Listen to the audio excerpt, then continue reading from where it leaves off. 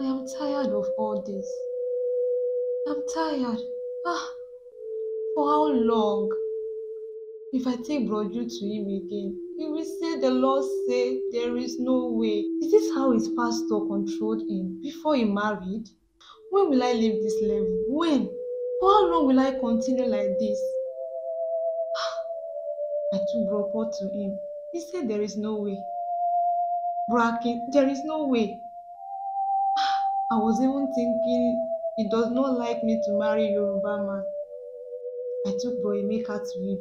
See, he said there is no way. Which one is the way for God's sake? I don't know what he will say about this one now. In fact, I will not take him there. I won't.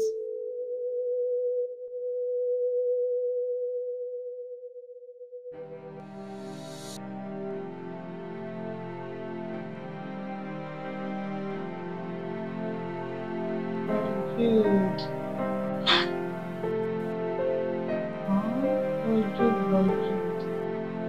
It's me and you. And I saw you singing like me.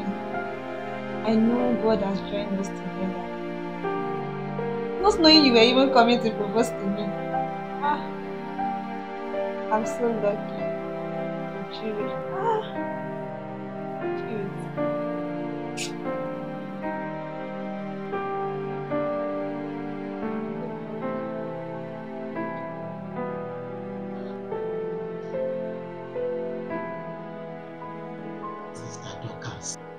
Sister Dorcas, do you see yourself? Do you see yourself? What do you want me to do? Please help me. Help me. He wants to kill me. He wants to kill me.